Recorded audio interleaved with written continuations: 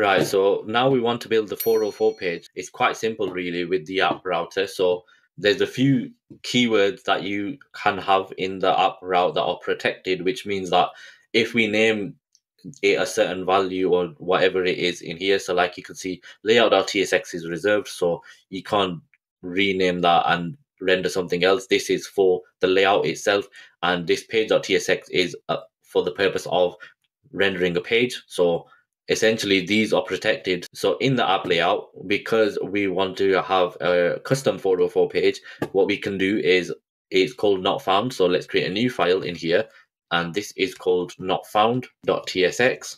And basically anything you want to render in here is what is rendered on the not found page. So let me just paste in what I have, which essentially is a not found page. So now if I save this and if I go onto my 404 page now, you can see here we have a custom not found page, and it is different to the one we had before.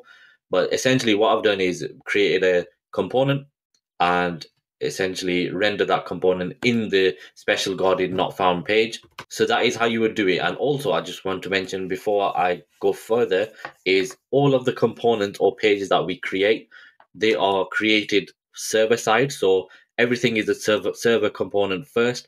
And if you want to use any React hooks or anything like that, then you need the special keyword, which is use client. And we will talk about that later on when we do go ahead and build client components. But that is how you would build a not found page.